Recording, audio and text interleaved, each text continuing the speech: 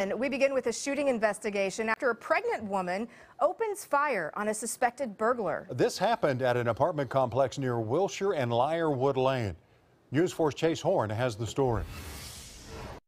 This is where police say they found the suspect around 100 yards away from where he was shot after forcing himself into a woman's apartment. She's a nice, sweet, kind person. She's tender herself. She don't bother nobody. The victim's downstairs neighbor says she heard the moment a man forced himself into her neighbor's apartment. It was like a big old boom. It's like somebody probably fell.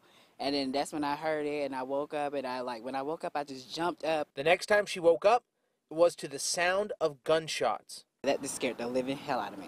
Family members tell us the victim heard someone knocking on her door. She didn't answer, but when she let the dog out about 20 minutes later, the intruder came crashing in. Police say the woman shot him in the shoulder before he wrestled the gun away and took off. Police found him at this nearby complex where he was arrested, stopping first at the hospital. The victim also needed medical help. Her aunt telling News 4 they're worried about her baby. She is pregnant and was kneed in the stomach during the struggle. I kind of felt bad because, I see her walk around every now and then. Sometimes I look at her and say, hi, how are you doing?